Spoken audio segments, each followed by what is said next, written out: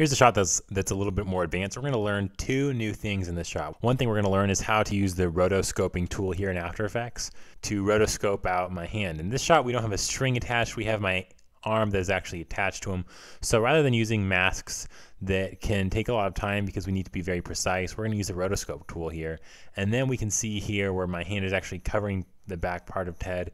And so I'm going to show you how we can use After Effects to hack this shot and make it look as though my hand was never there. So the first thing I'm going to do is rotoscope this out. And we don't actually need him to look back down. So we're going to end this shot before he looks down. Alt right bracket to end that shot there. So let's start it off here on the first frame, and we have our rotoscope tool selected, our roto brush selected. Double click on the shot, and now let's start rotoing. We're using this green area to define that we're rotoscoping. So we want to highlight the green, and part of my hand is going to be selected at first, but it's not a big deal. And the only part that I'm really concerned is where the hand connects and ends. So it ends there. This part isn't a huge deal because we're going to mask this in later. We're really only concerned with the part of Ted that my hand is close to. So we continue with this. We actually want to go back a few frames because we want to get the end of his tail in there as well. So I'm going to just add that in. And we can hold down Command to shrink and enlarge the size of the roto brush tool. And then if I hold down Alt, that's what I'm going to be using to remove part of the roto brush. So I'm going to hit play, go through this a little bit. And as Ted's head turns back, we're actually going to remove my hand right there. That looks natural. Add in his ear here. And remember, our only concern really is the part that's close to my hand. This part isn't a big deal.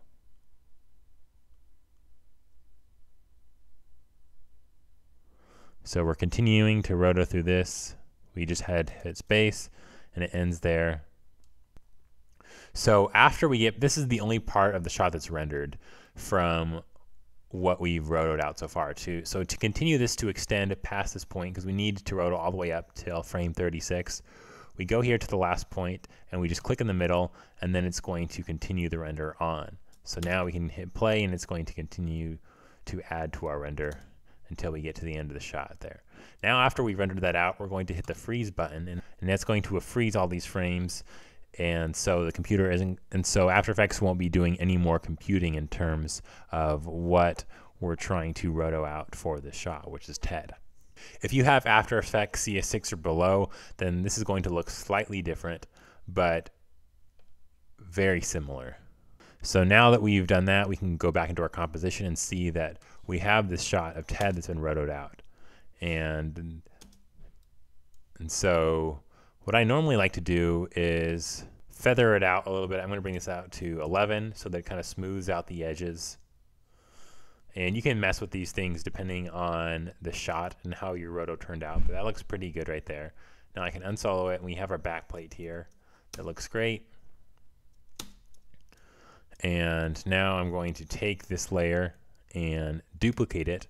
And then I'm going to remove the roto from this layer, and then add in a mask that goes around this part because my hand never crosses this area, and so it's good to add this part in so that we have all of the original shadows that Ted created. And then we can mask this out by hitting M a couple of times and then bring that up so that it blends in with the backplate. And so when my hand is down there, we want the mask to be lower. So I'm going to set a keyframe here for this part of the path, then move down to where my hand is that low. And then I'm going to just drag this down here. There we go. So now we've successfully rotoed out my hand.